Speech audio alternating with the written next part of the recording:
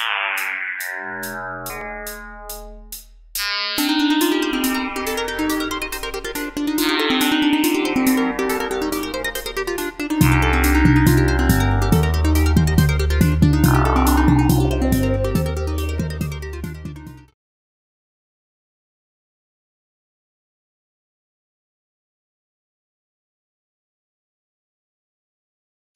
hi, I'm Amy. As we said, I'm kind of an artist and designer. That's my background. I kind of started, just to give you kind of an overview of my career, I suppose, is it on? Can you hear me? Hello? Is that better? Okay, so I kind of started my career in kind of video game design, just as a researcher, and then since then I've been studying and working as a graphic designer within exhibition design specifically, and more recently I've been doing an MA in my course is called Information Experience Design. So that's kind of a general overview of my background. Do you want to? Yeah, thanks. So yeah, my name's Hartley. I'm a research astronomer at University College London. I did my PhD some years ago now in Nottingham, and really the use of AI has been prevalent in astronomy for a long, long time. But with the kind of increasing computing power, the use of machine learning and advanced machine learning techniques is really, really growing. So that's an area that I'm branching into now. Okay, so we're just both going to talk a bit about citizen science today, and just kind of looking at it from different perspectives. So from Will as a scientist, and from me as like a designer. And so yeah, hopefully it's interesting. So it's just a very kind of informal discussion, really. So yeah, so these are the kind of things we're going to talk about. So collective intelligence. Sorry. Can you all hear me? Okay, yeah, so data collection, data classification, we'll just go through some examples, and then talk about how potentially the blurring of kind of traditional discipline boundaries. So yeah, so, sorry. Okay, so collective intelligence. So it's kind of this idea of the kind of the global brain.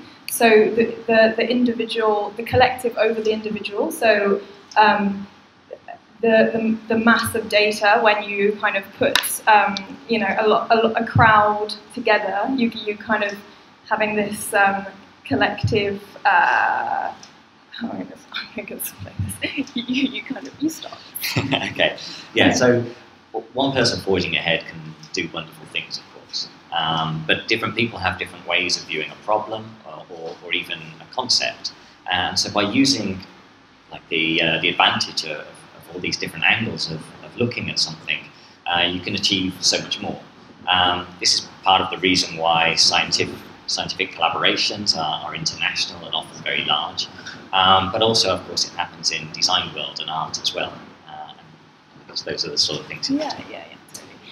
So yeah, so this idea of it's interdisciplinary kind of concept. So,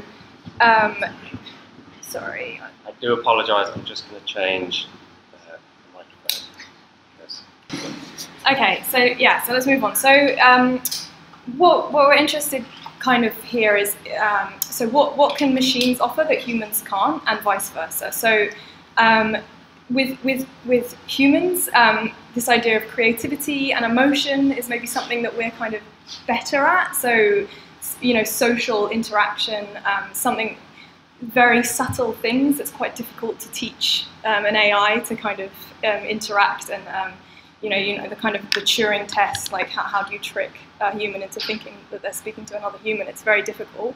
So so there's potentially things that humans are better at, and then you've got this kind of idea of efficiency. So you kind of know that machines are a lot more efficient at, you know, maths problems, for example, and a lot more, you know, they don't get tired, for example, and they're very controllable, and you don't need to worry so much about morals when you're controlling a machine, essentially, at the moment. So that's kind of an interesting thought. So, and then also this idea of kind of who is traditionally allowed to collect data. So, you know, so we kind of think traditionally a scientist collects data, but maybe we could say that kind of all contributions and all data is maybe useful if we kind of ask the correct questions of it.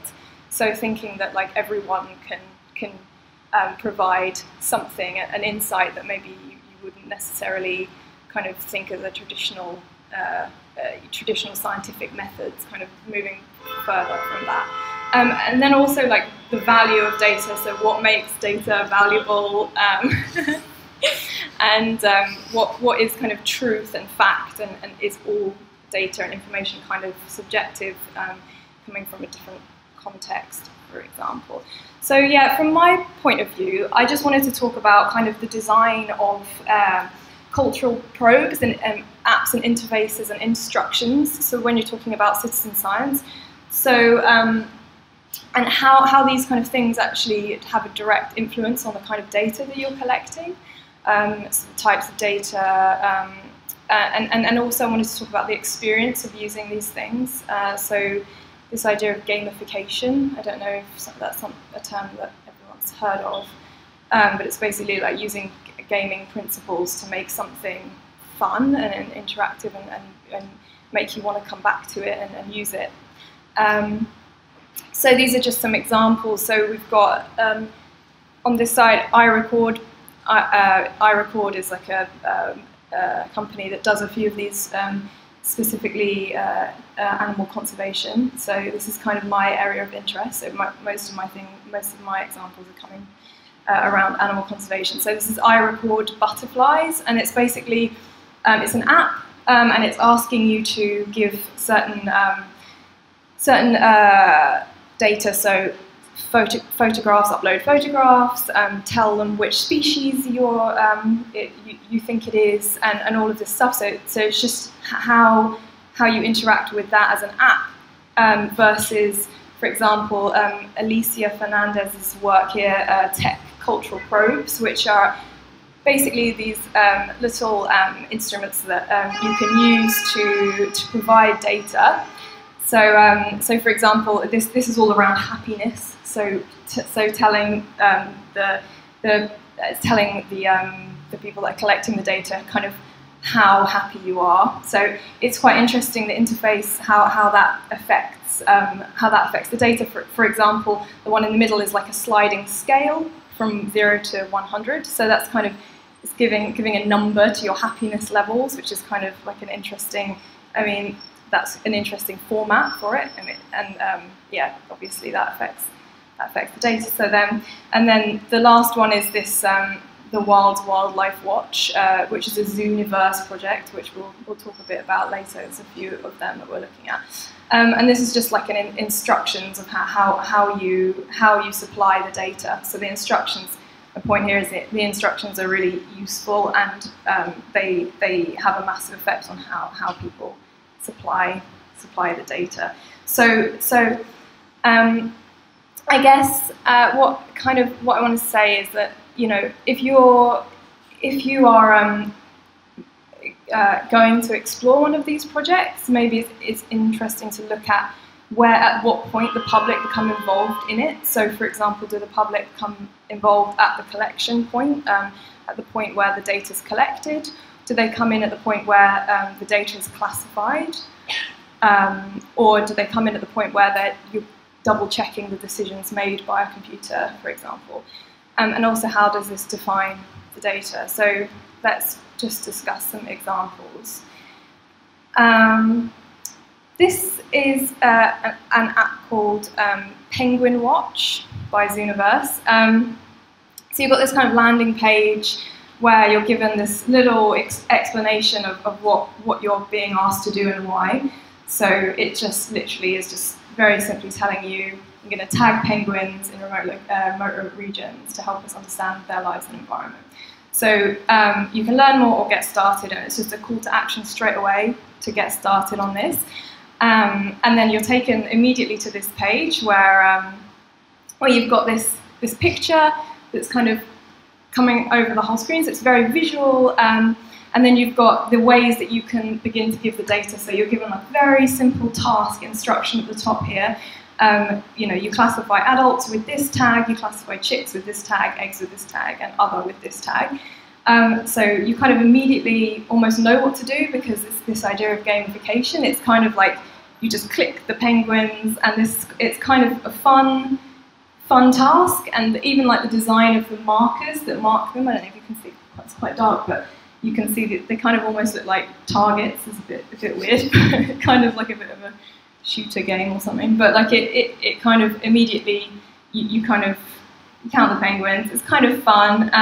Then you very simply asked, have you marked the animals? Yes, or there were too many to count. So it's very easy to use. Simply yes, and then you've also given an option to talk under the blue one. So that can come back to that, but that's kind of a community element as well, which is kind of interesting. So you say, for example, yes, I've counted them all, and immediately after that, you're taken to the next example. So the next photograph. So you immediately, it's kind of you don't have a chance to kind of back out of it. You're just straight into the next task, and this way they can keep you kind of involved and engaged in this, and that's quite an interesting way of keeping the public involved, because when there's no financial gain, for example, for the public to be involved in these projects, it's just, so these apps have to be really, like, it's called sticky, in order to keep people engaged in them. So yeah, it's just some quick observations on the data. So the photographic data of the penguins has already been collected for you. So the public didn't collect that data, but the public in this case helps with the classification of that data. So the public tells the project's owners that Zooniverse in this case, that tells them, for example, there are 4 penguins in this picture. So that's a picture with 4 penguins, and therefore it's classified in that way. Limited options keeps the data really specific, so you can't tell them, for example, oh, I saw a penguin, it was rolling over, and it's not this kind of data. It's literally there was one penguin. So this kind of thing means that the data, is kept very specific. And then observations on user experience. So it's a computer-based activity through the browser, so you have to go online. So this is kind of maybe interesting as well to say, who can be involved in this? Well, you have to have internet access and you have to have a computer. So it's kind of, that's the types of people that are able to do this. So that does exclude some people, just as a side note. That's kind of a whole nother discussion. But the stickiness of the process, like I said, it's kind of gamified. It's fun, and there's community elements. So, for example, when you press the talk button, you can start to comment on these photographs. So, if you had an issue with the classification of the photograph, you can ask other people if they had the same issue, or you can start to talk about it. And that community element is also quite a classic way to bring people back to something, because it's it's building social kind of relationships, and that kind of keeps people involved. And it's just really easy to use, fluid transition to next image, and the ability to skip images if you're like bored of it. That's really useful as well. The last example I'm going to talk about before passing on to Will is this again iRecord. It's a different one. So this is iRecord Ladybird specifically. It's quite a different experience. So I just wanted to kind of compare this. So with this one, your landing page is slightly different, but you still a bit similar. You can press new sighting, similar to just with the penguin one. But this one doesn't really give you any explanation of what you're doing or why you'd want to do this. It then kind of goes into this this big page of, add a photo, identify the species, add a location, add a number of species, add a habitat, or add a note. So it's asking you to do quite a lot, and not really giving you a reason to do these things. It's actually quite complicated. I use this sometimes because I'm not really I love ladybirds and insects, but I find it like, even though I'd love to be involved in it, I find it quite difficult to use, and so I wanted to talk about, you know, why that might be. So yeah, it's adding a photo. Obviously, always a bit annoying on your phone. You have to try and, you know, like it asks for access to your photo album and all of that stuff. Adding a location, it's like, it could turn a bit into like, you know, dirty data, in that if you can't quite work out how to make it show your correct location, the data is a bit wrong, and therefore it's not that useful. So yeah, and then habitat, if it's not in the drop-down list, there's like a drop-down list, but you know, it's kind of, there's a lot of potential for kind of dirty data in this, and I think that's quite interesting. And then at the end, you get to this page, thank you, you know, it's this, your sighting has been added to the database, and that's kind of it. So unlike the penguin one, it doesn't draw you straight back in, it gives you like a thank you and a tick, and so therefore you have a point at which you can kind of quit the app, and so you're not necessarily wanting to engage again. But maybe it's interesting to say that if you're signed in like I am here, you can see I'm a recorder at the bottom, Amy Haigh, and then at that point it says you can view and edit your records. So that's quite interesting. Maybe some element of like an archive could be useful. So yeah, as I said, so at this point it's the user inputting the data from the beginning. So you're inputting all of the data basically from kind of these semi-specific categories, but there's a lot of work to be done. And then they check for their computers check for the obvious kind of inconsistencies in the data. So for example, if you've seen a species that's in the middle of winter, when that species wouldn't necessarily be out in the middle of winter, they can flag that, and in the end the data is checked by an expert. So it's actually not a very efficient process, because experts have to check all of this data. The user experience is not as fluid, there's a lot of data needed, it's very time consuming, there's not really any kind of gamification or sticky kind of principles, there's not much to keep you coming back. But yeah, you have your data archived, which is kind of useful. So yeah, I guess what I'm kind of saying with this is kind of what makes a citizen science project successful. And to whom is it successful? You know, is it to the citizen or to the scientist, or hopefully both? And why? How can you do that? Yeah, so that's what I've been interested in. I'm going to pass you on to Will now to talk about another example in a slightly different way. Thank you. Yeah, I'll stand this side to have control. So yeah, thank you. I'm going to talk a little bit about how citizen science is used in astronomy. And there's a big project called the Galaxy Zoo, which is really the exemplar of this.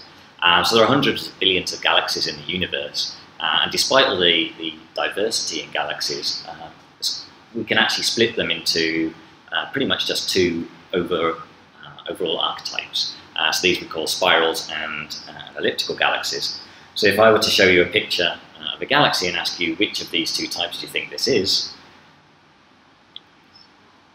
Spiral, exactly. And this is a really interesting thing. Even if you don't know nothing about galaxies and you've never seen a galaxy before, you have this association of the spiral pattern from things that you have seen in the real world. And so when we get a computer to do this is something called transfer learning. And I'll touch on that again a little bit later. But the main point is that this is incredibly easy for a human to do, but it's actually very difficult to algorithmically construct something to determine what a galaxy looks like based on just this pixel information. So the kind of standard classification we have for galaxies follows this old Hubble tuning fork. So this is way back in the 1930s, so close to 100 years ago now. And we still use this today to understand what galaxies are like and where they came from, because the morphology actually encodes an awful lot of information about their formation history. And one of the things we really want to understand is why there are these two types of galaxies in the universe, how they were assembled, how they formed, and of course this includes our own galaxy, the Milky Way, and hence, you know, where we come from in a sense. So galaxy morphology is tricky to write computer code to tell us, but it's fundamentally important. So this is why visual morphologies have been used for very many years. But of late, things have been changing. They're going a little bit beyond what one scientist can manage in terms of the visual classification.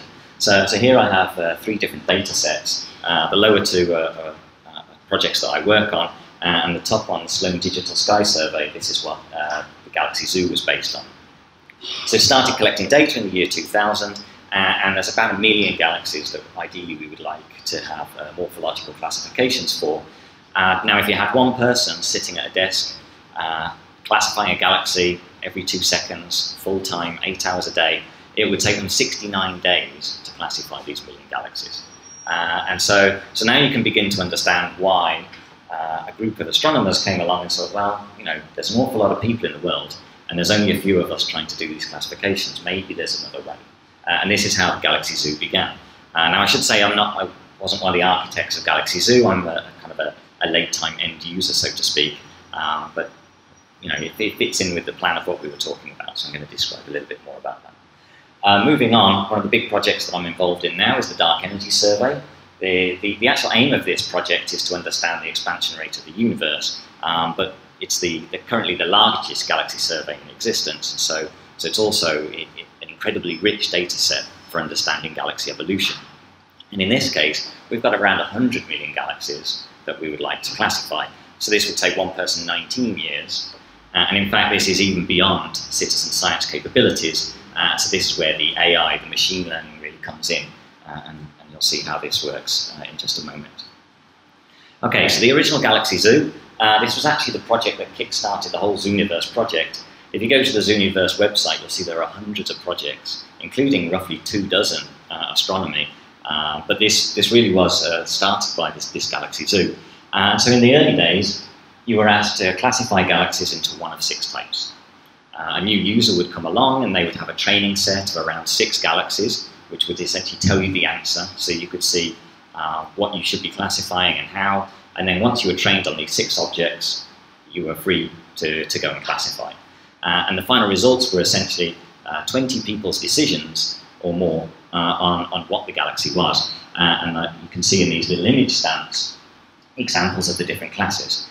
So you have the elliptical galaxies, which are pretty straightforward. And then the spiral galaxies are actually separated into 3 classes.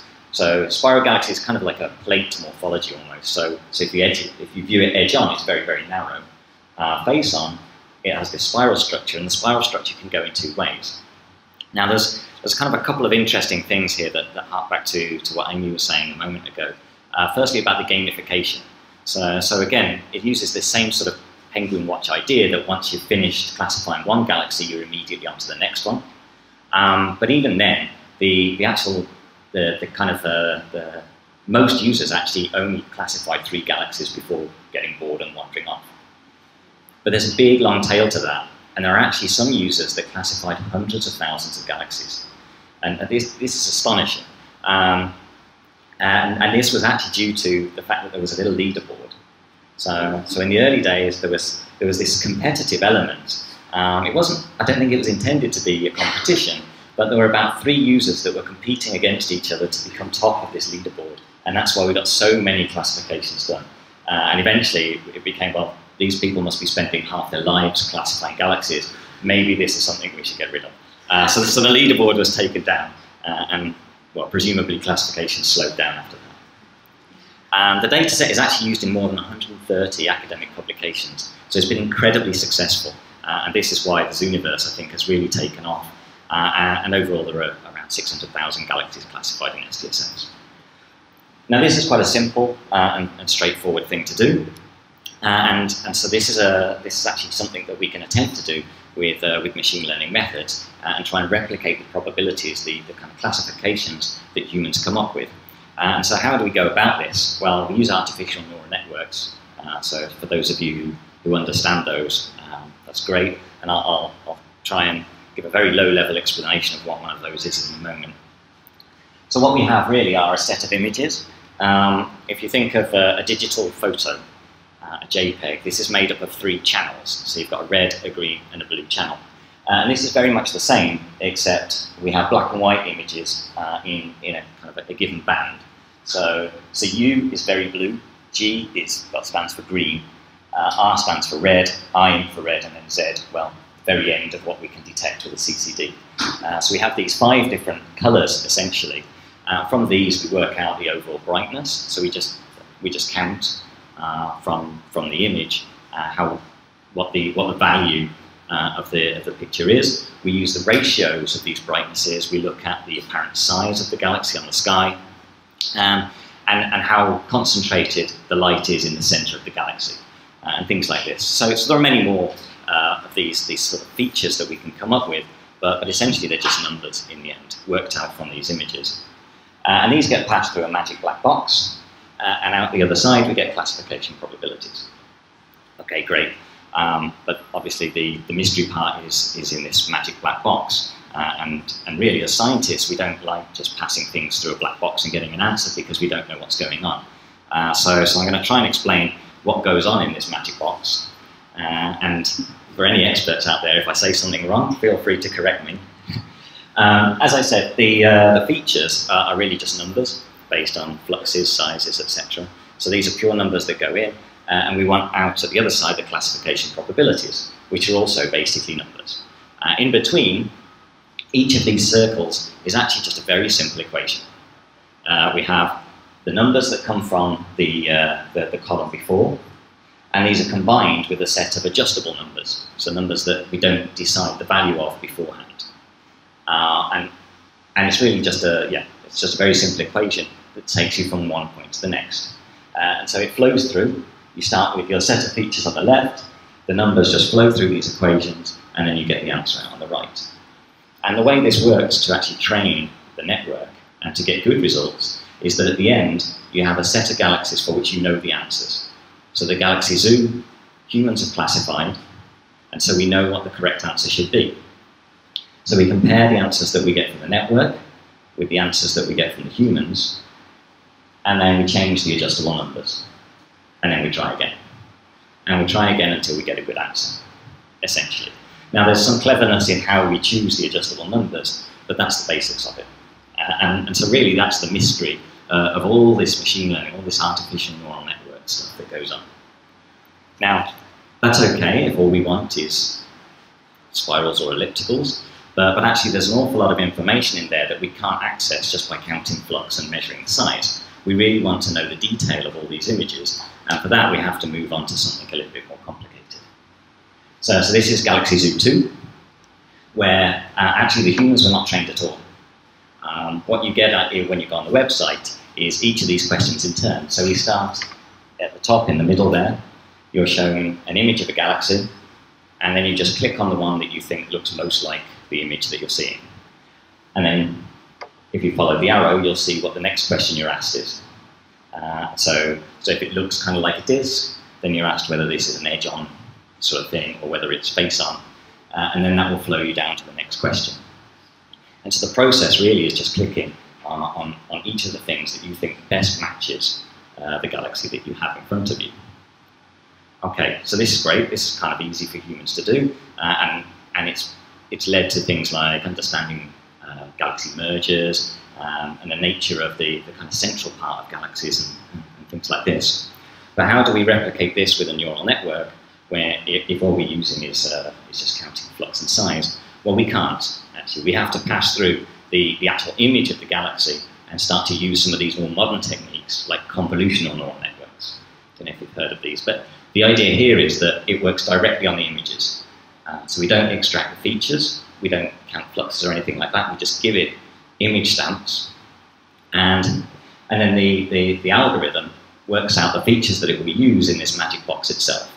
So I won't go into the details of that. You can kind of ask me during the workshop session if you're not signed up to anything else, but we don't really have time to cover that. So, but the idea is, using a series of filters, you can sort of extract features that are useful in understanding what is going on with this galaxy. So at this stage, we have a little competition. So there are 2 sheets. You don't have to take part, obviously. If you do, just take one, pass it back, and dump all the unused ones. Yeah, so it's in kind of the 2 blocks are facing each other, so to speak. Yeah. So the idea here is you will classify 10 galaxies, and then I will add up all of your results. So if you could pass these back either somewhere to the rear of the room or to me by the end of the comfort break, and then just before lunch, I will have put together your answers, and we can compare you against how you perform against the convolutional neural network. How long do I have? I don't know.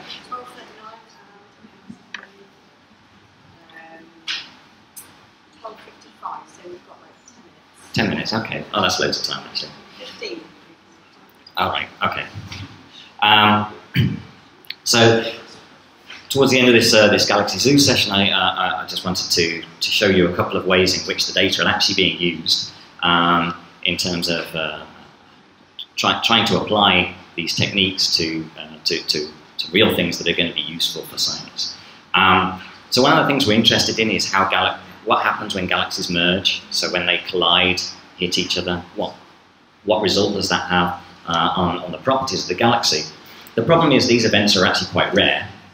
So out of the 600,000 Galaxy Zoo images, there's only around 3,000 of these detailed galaxy mergers that we can find. And really, to train a convolutional neural network, you need hundreds of thousands of images, because it's quite difficult for the computer to extract this information. And so one of these, this was a collaboration between some astronomers and computer scientists that came up with a way to shortcut this. And the idea is that they use an online database of just everyday images. So here we've got a chihuahua, car, cat, telephone box, etc. And they train a network to learn what features people pick out, what features are interesting. And then with this trained network, they do a very quick retraining on the thing that they're interested in, these galaxy mergers, and the performance improves. So this is what I was talking about earlier about this transfer learning. What they're trying to do now is teach a computer to identify structures in images that are useful generally to pick out the information from an image. So this was really cool paper, actually. And then another one I want to mention is some work that happened in the Dark Energy Survey recently. So as I mentioned, Galaxy Zoo is based on images from the Sloan Digital Sky Survey. The Dark Energy Survey actually takes photos of a rather different part of the sky, and there's only a very small amount of overlap in between. Now, humans have gone and classified all the galaxies in the Sloan Digital Sky Survey, so there's only a small number of these galaxies that overlap between the two surveys, and so we don't have much data to train a machine to give us morphologies across the entire Dark Energy Survey, which is what we would really love. We'd love to have morphologies for these 100 million galaxies. What this work did was to see whether we could use the Galaxy Zoo morphologies from Sloan and apply them to the Dark Energy Survey. And again, this is what they call domain adaptation, but really it's very similar to this transfer learning, in which you train up a machine on one data set, and then we have these two sets of images. So the top 8 are from Sloan, and the bottom 8 are from the Dark Energy Survey, our target survey. And you can see they're different in colour, they're slightly different in the detail, because the Dark Energy Survey is a much more detailed experiment. It takes deeper, more sensitive images. And by using kind of a training set to take you from one to the other, they show that actually you can get performance on the Dark Energy Survey images as well as you can get on the Sloan directly. And so basically this means that we don't have to run Galaxy Zoo all over again for the new data set. We can use the old results and transfer it across. And so that's a wonderful step as well. Okay, so just to close this part, the future, what I've talked about so far is some work on methods to use machine learning, and really it's at the stage of testing what we can achieve, precision and things like this. The future is to actually apply these to the data, to the full surveys, the 100 million galaxies, and start using them for scientific exploration. And then also to explore a little bit more about what the limits of this technique are. How much information can we really extract from these objects? Okay, so that's the end of the sort of examples of citizen science. And just to close this, we wanted to talk a little bit about how the boundaries between scientists, designers, and the public are beginning to get a little bit blurred. And a great example for discussing this is a website called Kaggle. So I have no affiliation to Kaggle at all. It's another one. It's kind of similar to Zooniverse, but in this new respect, where instead of collecting or analysing the data or classifying the data, it's being used to develop the software tools that will be used to actually do all this learning, and even in some cases to analyse the data. So it's similar to citizen science, but it's the next step. It's taking the next role of actually building the tools and the applications that we want to use. So here are just some screenshots from the website to show what's going on. So this is just the page of the current competitions that are going on. So the idea here is that they set a competition, they give you some data, and you compete against other people around the world to get the best metric, to get the best result at the end. And in some of these competitions, you can actually get money for doing this. So you can win money for helping us do science. LSST, this is another project that I'm involved in that's forthcoming, and so this is really preparing for that project. So the idea is you'll have data, you'll write your own algorithm, your own neural network to process that data, and then the best one gets some money, second place also gets some money. It's not always about money, sometimes there's just knowledge or glory for coming top. And here I've just taken a single example at random to sort of dive into what's going on. So if you pick one of these projects, then this is the sort of landing page that you see. It gives you kind of a description of why you're doing it, why this is important, and sets up the challenge. And then you'll see there's this sort of list of tabs across the top where you have the overview, the data, and there's something called kernels and the discussion. So if we go into this kernels, you'll see it looks a little bit like a topic board.